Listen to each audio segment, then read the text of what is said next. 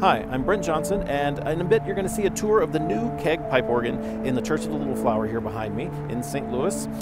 If you missed our first video where we documented the installation of the instrument, you don't want to skip that. It's right up here, or there's a link down in the description. In that video we documented the first 5 days of installation, ending with the installation of the last flue pipes. Now it's Monday, January 18th. The crew is packing up their tools. Most of them are headed home. They're only going to leave a few people behind to complete the finishing of the organ.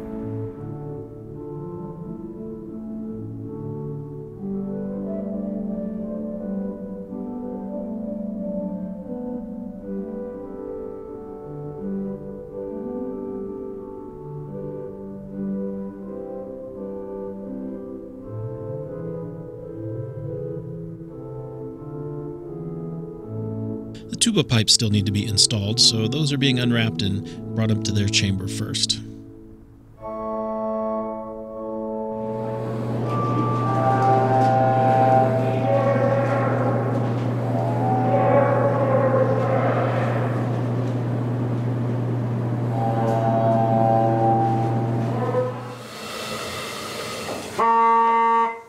A sharp.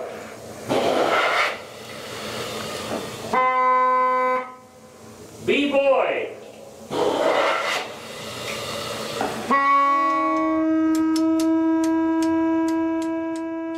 And it's time for an initial tuning of all the pipes before any tonal finishing happens.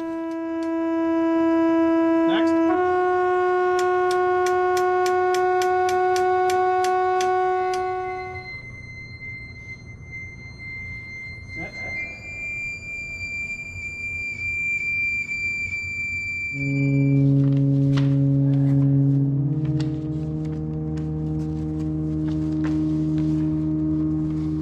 And the Zimbelstern is, of course, put together as well. Hallmark bells.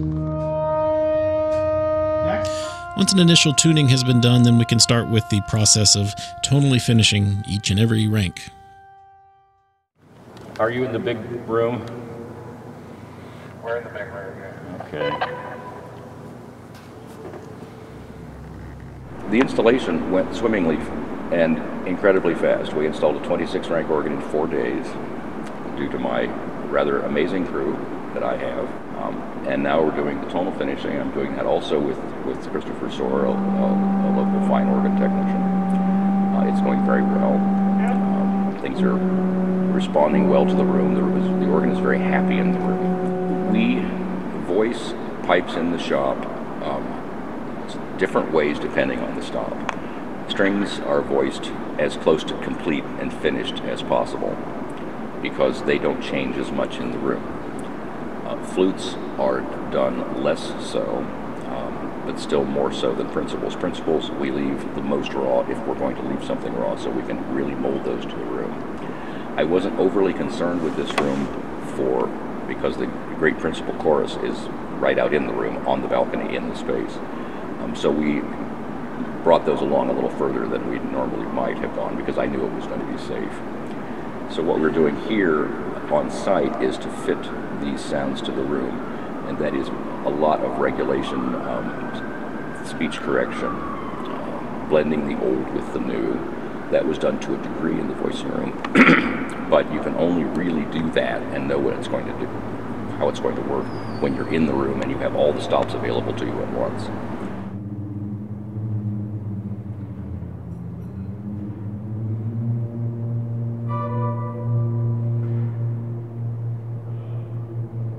The tonal finisher at the keyboard communicates to the technician in the chamber by playing notes on the keyboard to communicate his desires for any individual note. They communicate musically.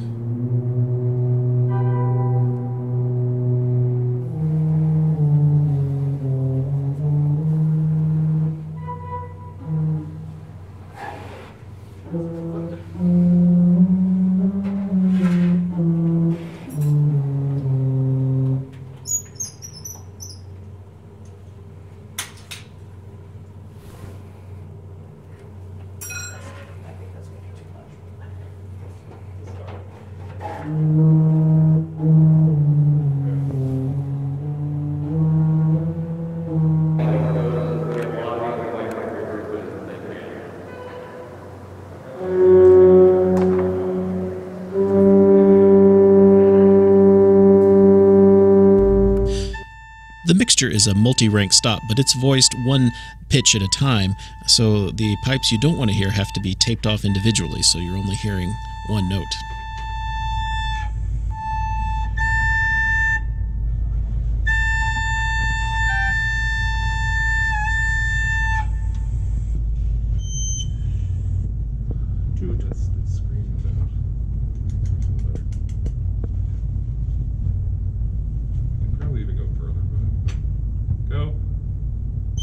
It's unusual to have more than one person in the chamber working with the pipes as we see here.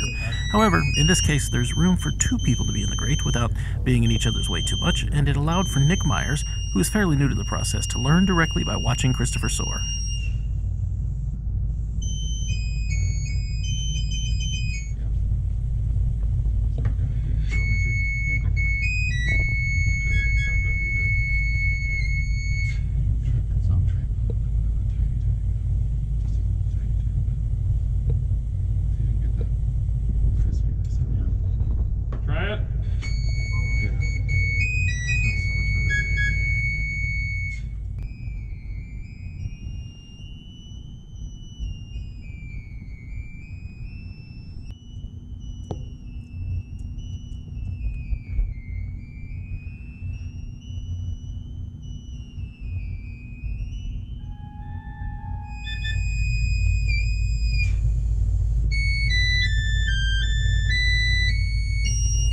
The process of tonal finishing went on for several days. After the grate was finished, they moved on to the swell and the choir, here where they're working on the harmonic flute.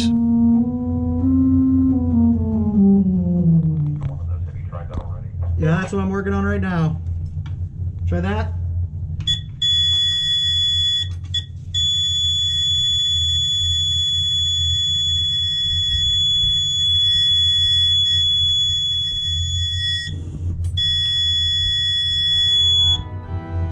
Working on this stop led to a small discovery of a problem in the chest that required the removal of the Schwimmer regulator. Some adjustment to the action was necessary, but everything was resolved and the pipe was speaking nicely very soon.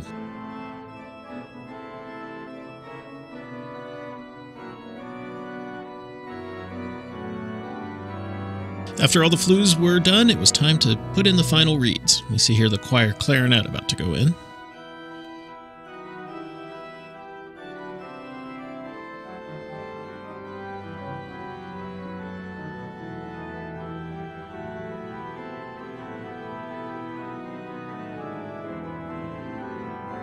The reed pipes are frequently top-heavy with a weak point of support at the bottom, so racks have to be installed that will tie the pipes into place and keep them from falling over after a long time. So that's what has to happen next.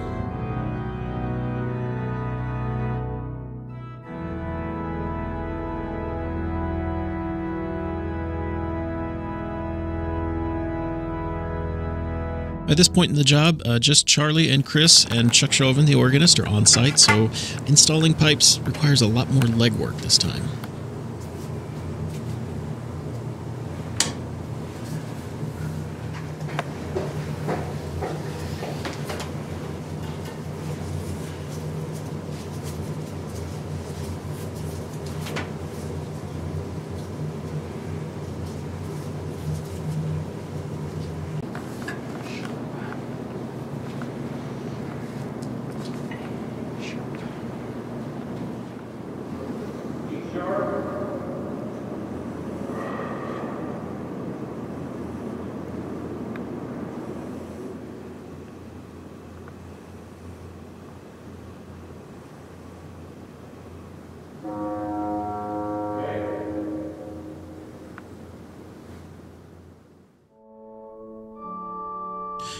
Once the reed pipes were installed, they also required some regulation.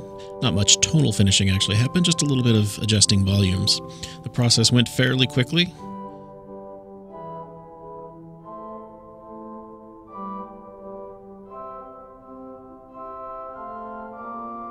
This room, it's a round room. It's a challenging room for an organ builder, particularly because I wasn't impressed with the way the sound worked from the old organ. And it's a concern because we can't really change the room very much. But when we arrived and the organ began to make sounds in its new location within this room, it is engaging the room extremely well, much better than I had hoped.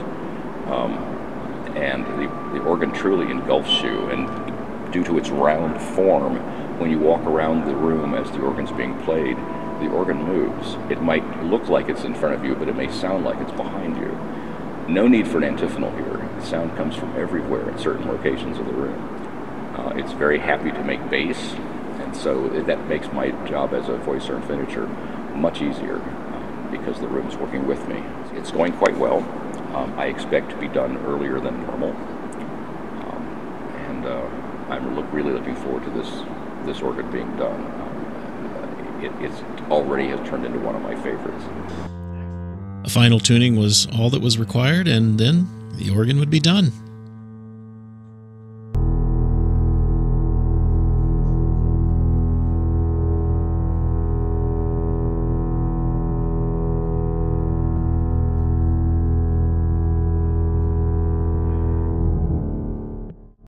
We're going to go upstairs and go through the organs. You can get a bird's eye view of how things look up inside.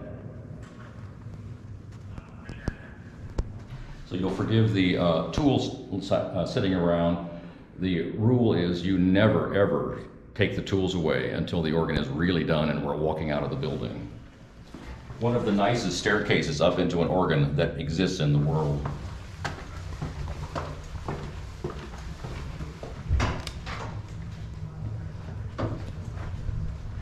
Okay, here we are on the balcony at the back of the organ case. We're looking at the back wall of the choir division. We're going to have a peek in here.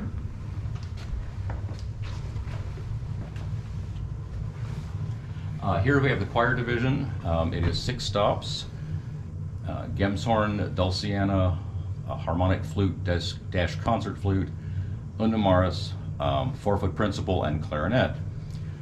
The Gemshorn has a 16-foot extension at my back made in Haskell basses.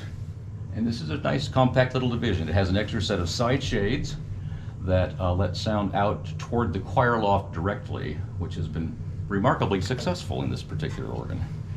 All right, we're going to back out here, close this door. Coming into the choir here, on the back of the choir box, you can see a couple of things. Our Zimbelstern is 5 Malmark handbells. It's a Der Zimbelstern built by Gary Fox in Milwaukee, Wisconsin. You have the ability to control volume, speed, and a delay when you turn it on from that, and it plays the 5 Malmark handbells in a sequence, a very long sequence. It's a lovely thing. If you're going to have a Zimbelstern, I highly recommend it. In this box contains the control system for this section of the organ. This box takes the fiber optic signal from the console and it comes in here, and it distributes it through these output driver cards, which turns it into organ cables, which then run the magnets. Has its own dedicated power. There's another box like this for the swell, pedal, and tuba division. And we do that in order to keep chest cables short. Whenever you're building an organ with wires in it, an electric action instrument of any kind, you have to be careful of lightning damage and vulnerability. So we do our best to reduce our exposure, as they say in the insurance business. And to do that, we try to keep the chest cable short, which means we have more than one of these panels usually in order to keep those cables short for that reason. Doing our best to make sure that we have a long-lived instrument. This system is built by Integrated Organ Technologies Incorporated out of Atlanta, Georgia, and it is known as the Virtuoso system. And we've been using it exclusively since about 2007, I believe. Wander down the way here to the swell division. This is the largest division in the organ.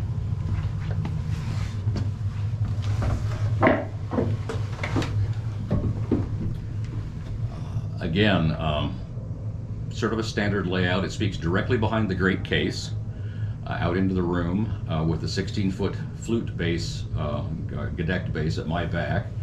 And Haskell bass reeds. These are relatively unusual construction. The silver canisters you see are actually the 16-foot trumpet, and it doubles back on itself using Haskell basses, Haskell, Google it, you'll find out all kinds of patents and interesting things.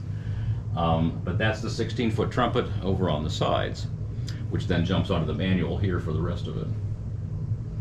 There's about 14 sets of pipes in this organ kept from the previous instrument that have been cleaned and restored, including this oboe that's right here at the front, all of which have worked into our new keg scheme very, very nicely.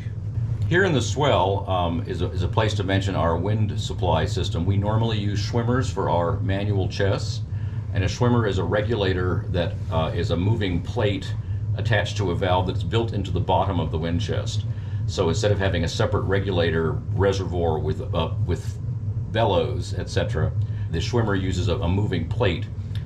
It is much more efficient, it keeps the wind pressure much more steady, and it's much less expensive to rebuild when the time comes because there's far fewer parts in it that flex and wear. Another interesting point that I'll point out right here is how do we get into the grate to tune the principal chorus that's out behind the organ case. That is the one place where it takes a little bit more maneuvering to do because you have to go under the wind chest of the swell and out through a little trap door and then into that space to access the grate.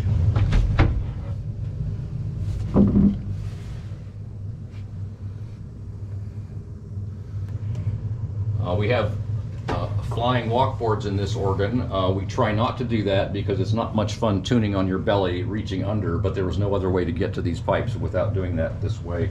Of course, nice and stout, something that we try to think ahead. You notice this plate here.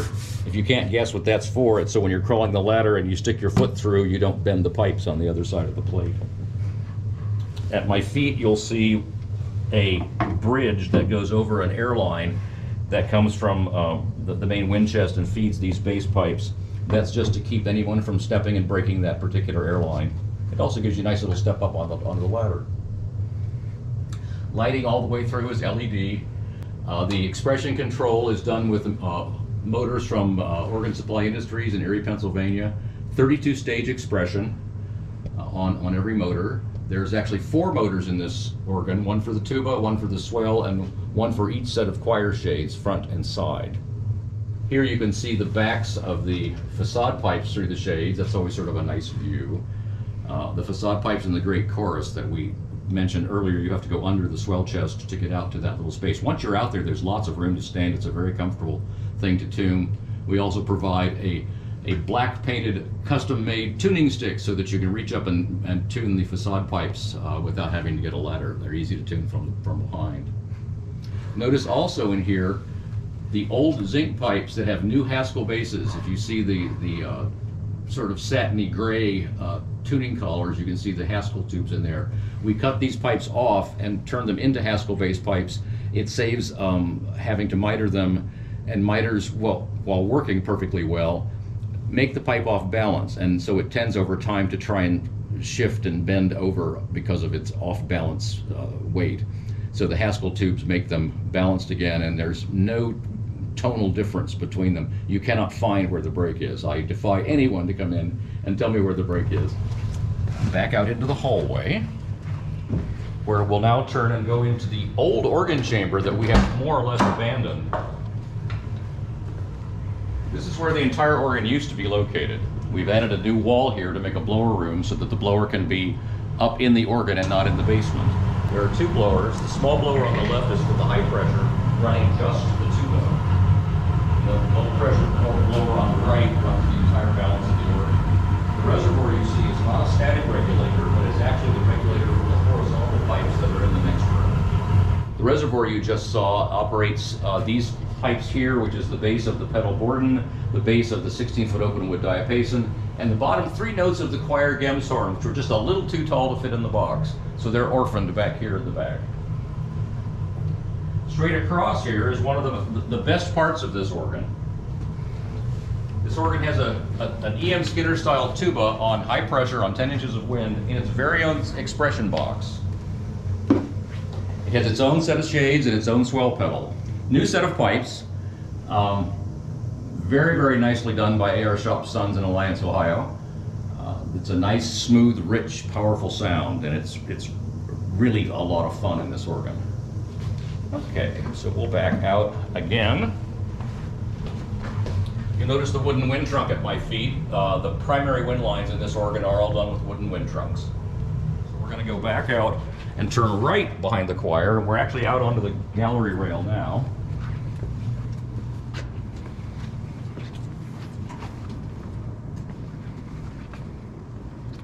you can see from this angle, you can see the curves of the organ case.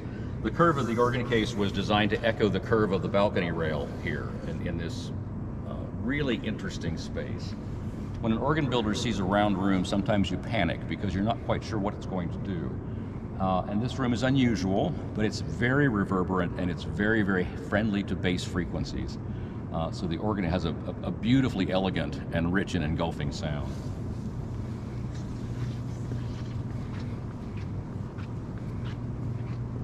Coming around the corner, now you can see the primary tonal egress for those pedal notes that are off there, the tuba in its own box.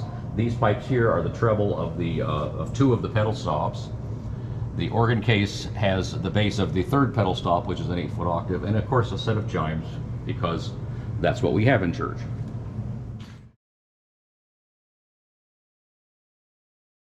Well, we are here at Little Flower Church in Richmond Heights, Missouri, which is a suburb of St. Louis, with Chuck Chauvin, music director, and we have a new Kegg Pipe organ freshly birthed onto the scene. Finished it yesterday. And we're going to do a little demonstration here, starting with the 8-foot principle, so you can hear the basic foundation of the instrument.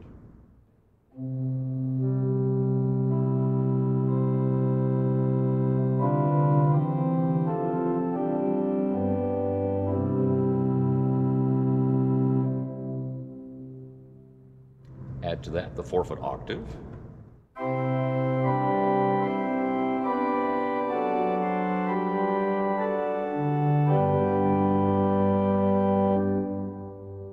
Going on with the 2-foot 15.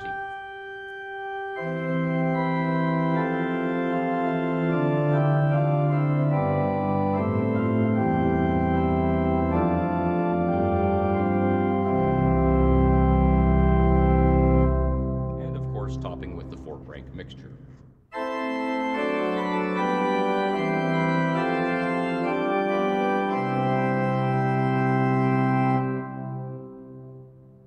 The organ is based on a 16-foot pitch, and also in this division we have a 16-foot Gems horn, which is borrowed from the choir division but appears on the grade at 16.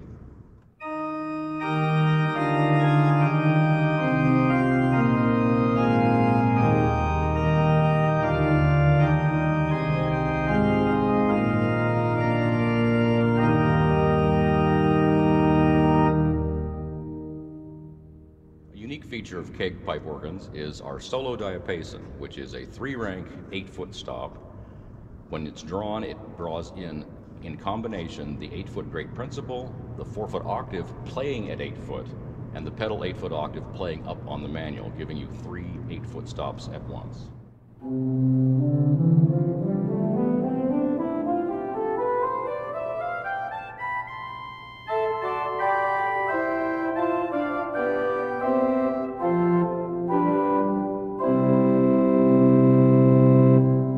Serves the function of a first open diapason.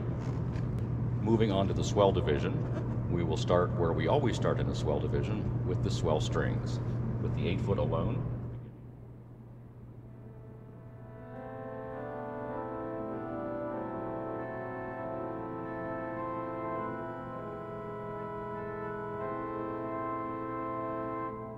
This organ includes several stops from the previous Wicks organ of approximately 1950. Strings and flutes predominantly, and that stop and the celeste are from the previous instrument, of course refurbished by us and brought into our tonal scheme with the celeste.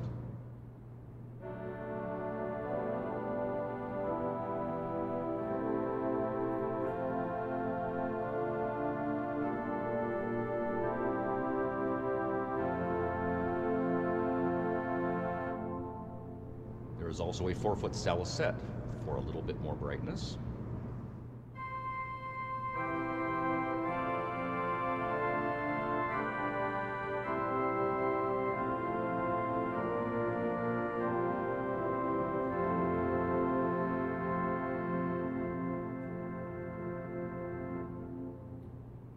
That we also have a gedeckt that plays at 16 and 8-foot pitch, a unit, starting at 8.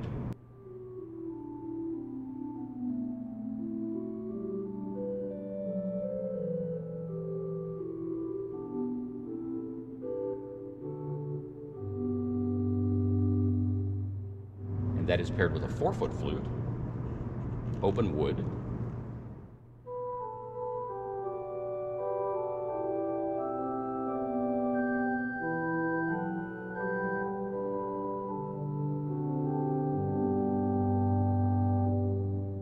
also has a nice 2-foot piccolo.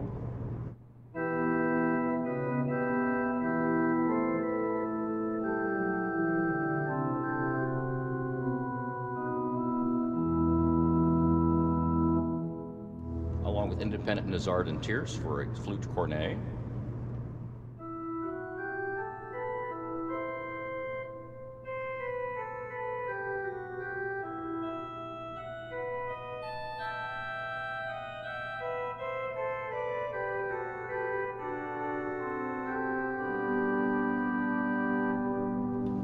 Moving on to the principals, we have an 8-foot Geigendiapason. For you technoids, this is a slotted stop, also from the previous instrument.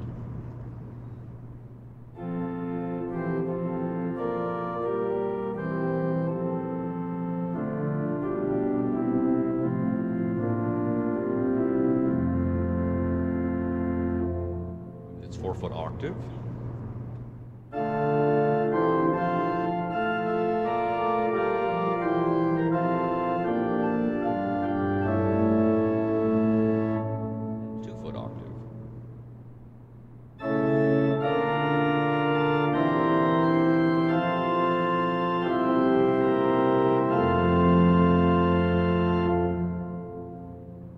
Keeping track, yes, there are 2 2-foot stops on the swell.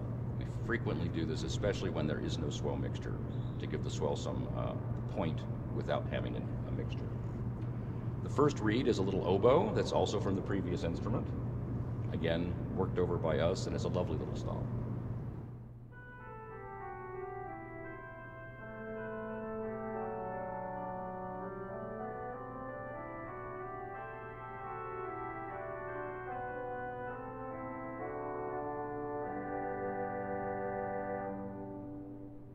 Nice blending stop, perfect for Franck. Next to that, we have a new trumpet that plays at 16/8 and 4. Again, for you technical people, the base of this is Haskell basses. Yes, Haskell bass reeds.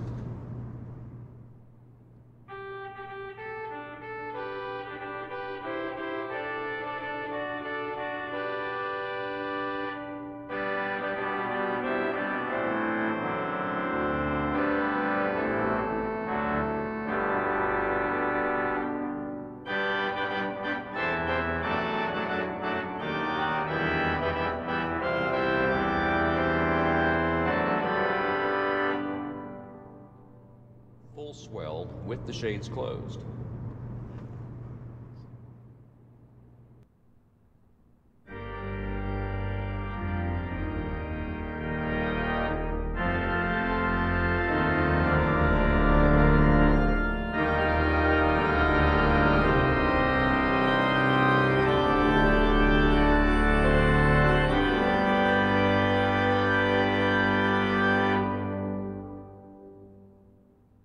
In the choir division, we have the most delicate stop, the Dulciana and the Undamaris.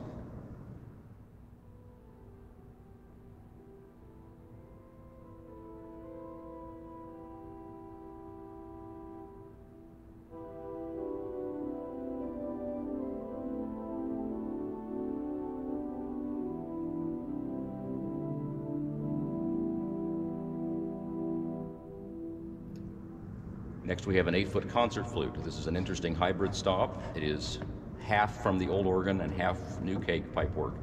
The bass is stopped in the first octave, open in the 2.5 octave. It goes to harmonic metal pipes new at middle G.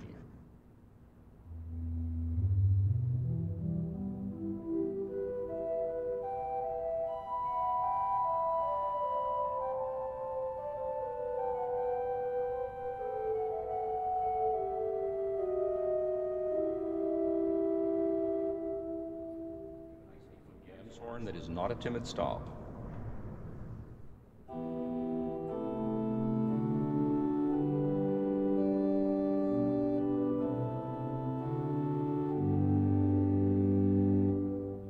The Gems horn and the concert flute together make an excellent bass to support the 4-foot principle.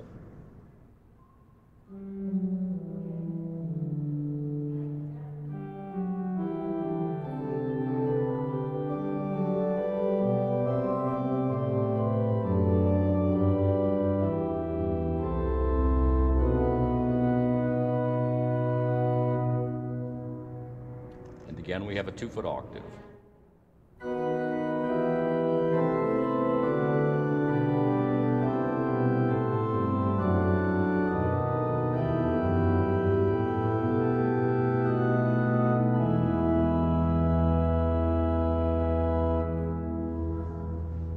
For reeds in the choir, we have a new clarinet,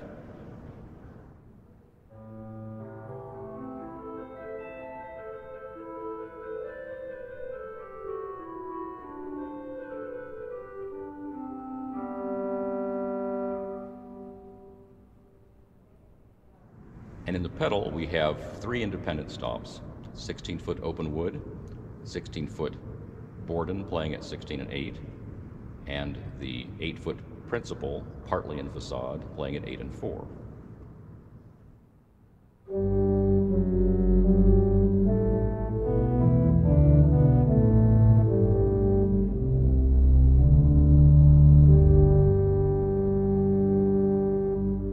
Added to that, the 16-foot trumpet, which is borrowed down from this one.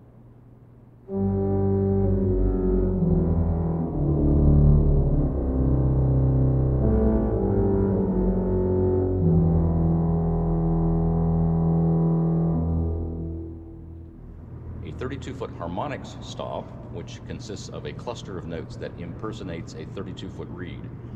Not electronic, real pipes as a composite stop.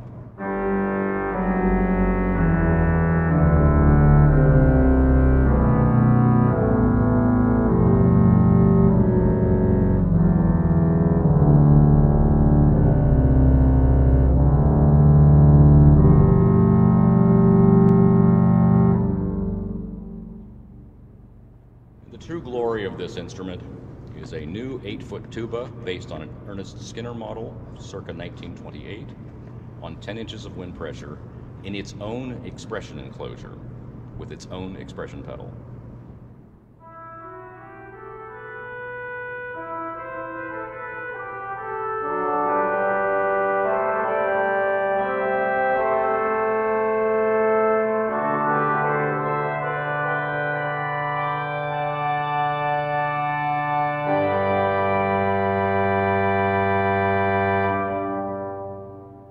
This stop is available on grate and choir. It is also affected by couplers so that you can make it play at 16, 8, and 4 when you want to be quite dazzling.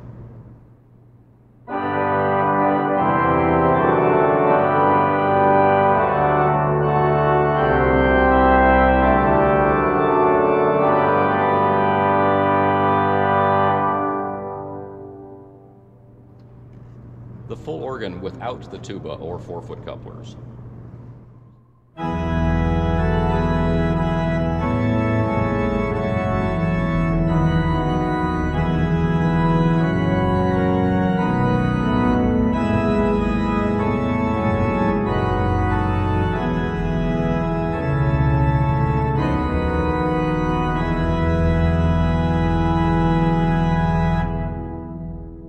Take that sound and add the tuba into it using the swell pedal, it's really quite grand.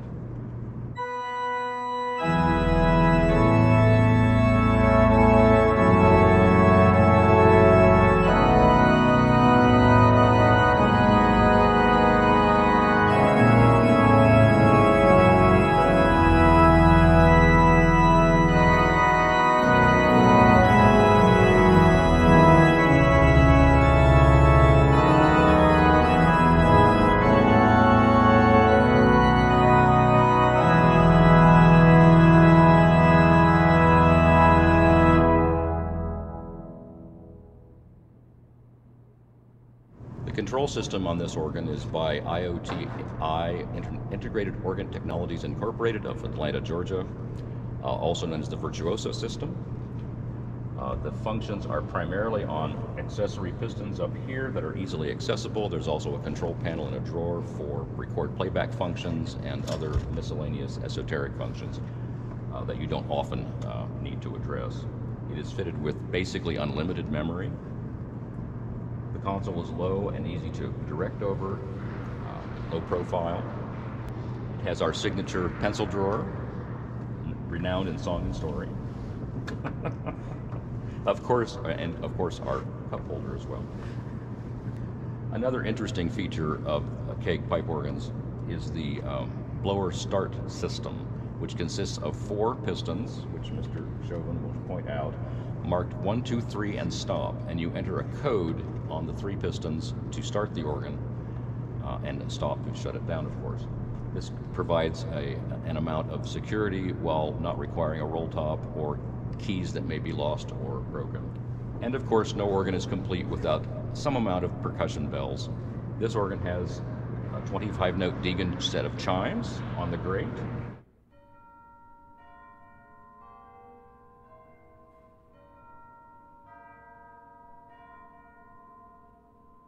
and a 5-handbell Der Zimbelstern.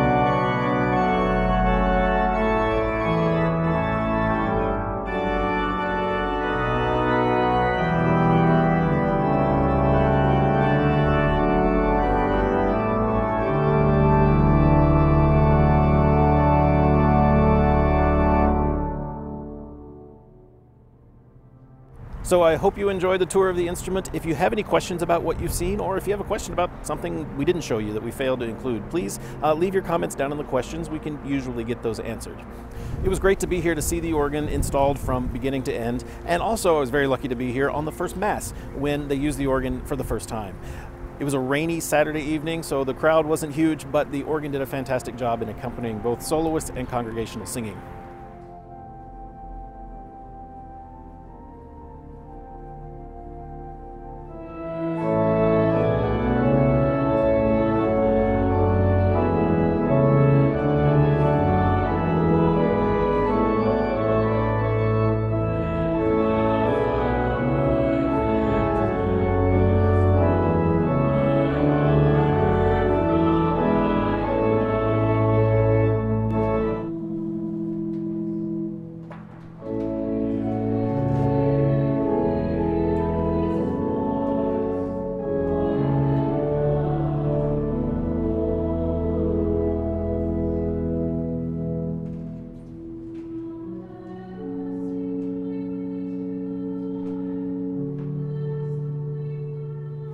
And congratulations to Chuck Chauvin and the congregation of Little Flower for this new wonderful Kegg pipe organ.